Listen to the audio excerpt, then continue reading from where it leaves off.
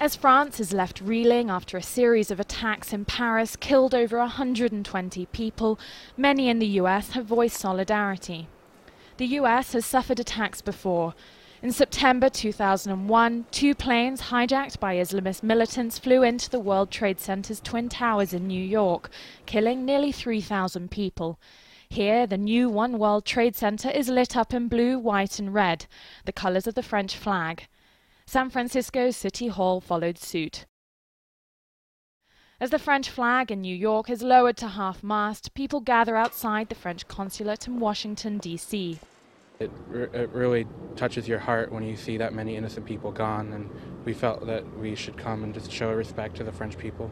We are not going to let them stop us, We're just going to continue doing what we usually do, every day, and we don't want them to think that we're afraid of it. We just have to keep going. Paris suffered nearly simultaneous gun and bomb attacks on Friday night across the city.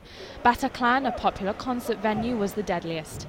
It is the second time in less than a year that France and the world are asking how carnage could strike at the heart of the much-loved city. Many leaders around the world have voiced support for France.